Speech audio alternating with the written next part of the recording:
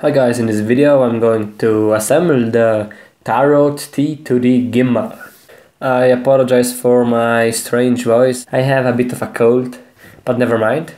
I bought this gimbal on Hobbyking and these were the price tags. So first starting, we need these rubber balls, the vibration dampening balls, and then we need these two pieces of plastic and the chip. First we have to mount the chip, the technology, onto this plastic shell with 4 little screws.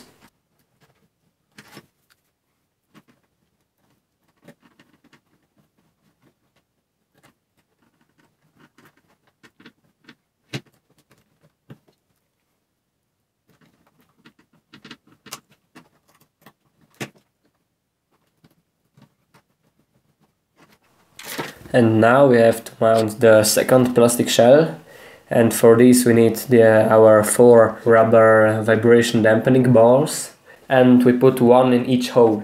That means 4 vibration dampening balls. It's like tricky, but after a while it should work.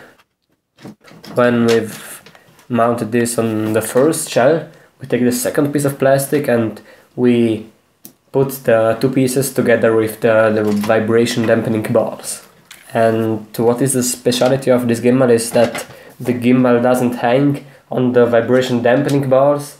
On the other gimbals the balls get stretched, and on this gimbal the balls get squeezed between the 2 plastic pieces, and that's nicer because it takes away the vibrations much better. Never mind, we take this piece, which is the arm with the 2 motors, the tilt and the roll motor, and we mount this arm on the top plate with 2 screws.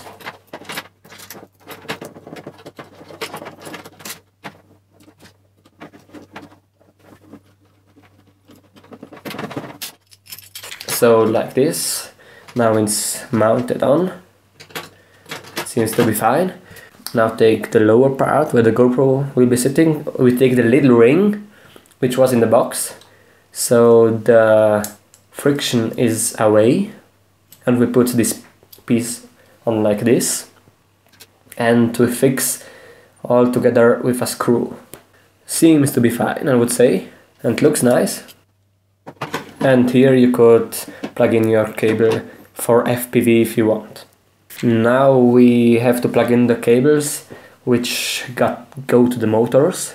We take the roll motor and we plug in on the left side, and then we take the tilt motor and then we plug in the plug onto the right side, like here. Now I've mounted the GoPro inside and I think it looks nice. So I plugged in a battery and it seems working really properly. It looks good and nice. You see, this is a real gimbal doing its work.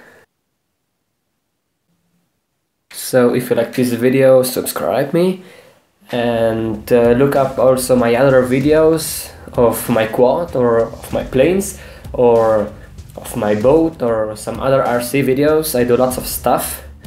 And if you have some questions, down in the comments below. And see you next time. Bye.